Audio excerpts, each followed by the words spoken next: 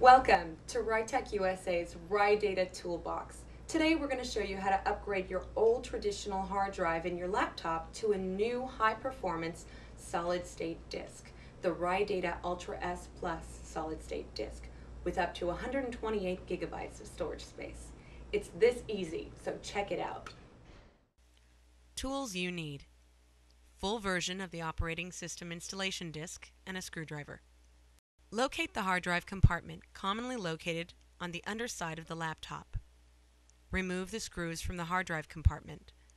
Remember, not all laptops have hard drives located in the same section, so you may have to peek open one or two sections to find it.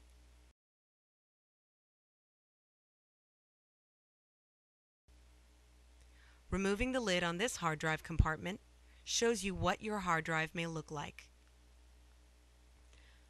To remove the hard drive, gently pull it back so it slides out of the connector. This hard drive has a SATA connector, so we're installing the Ridata Ultra S Plus SATA solid-state disk. Slide the new SSD drive into the adjoining connector. Some older laptops have IDE connectors, which have pins instead of these flat panels. IDE connectors can use special adapters for SATA or can use an IDE solid-state disk. Screw in the hard drive compartment lid. Next, we'll show you how to set up your BIOS screen.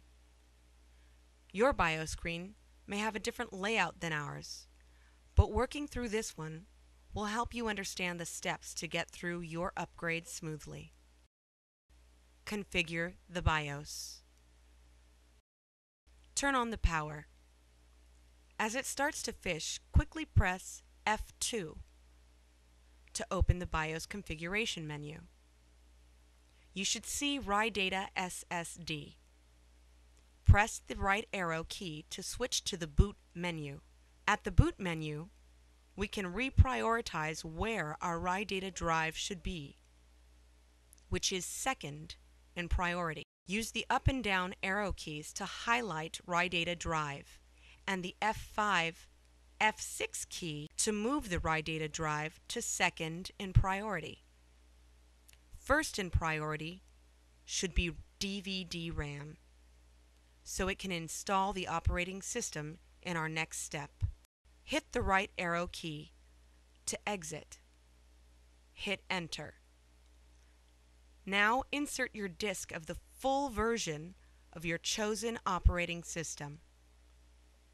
Lastly, hit Yes or Enter to reboot your computer. Installation of operating system. As your operating system loads, follow your on-screen directions for your operating system. In our case, we're using XP, so we'll press Enter at the setup screen, agree to licensing, and we'll change the format, the file partition using NTFS file system.